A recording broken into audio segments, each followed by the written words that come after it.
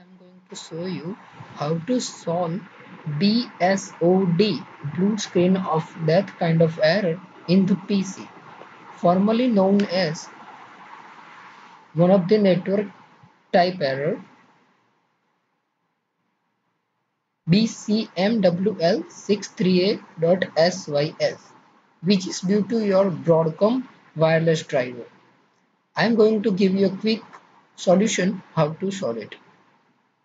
Please follow my steps in video tutorial. Open your device manager.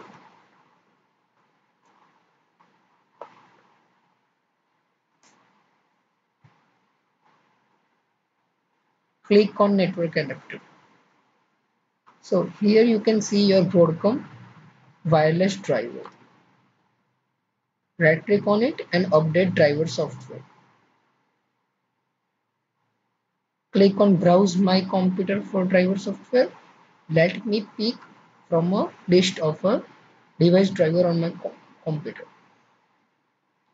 Okay, then you have to do it, update it with your older version of driver. Like I am doing, update it with older version of your wireless driver. The error will be gone. Okay, thank you. If you love the video, please like the video and answer in me comments. Please, thank you.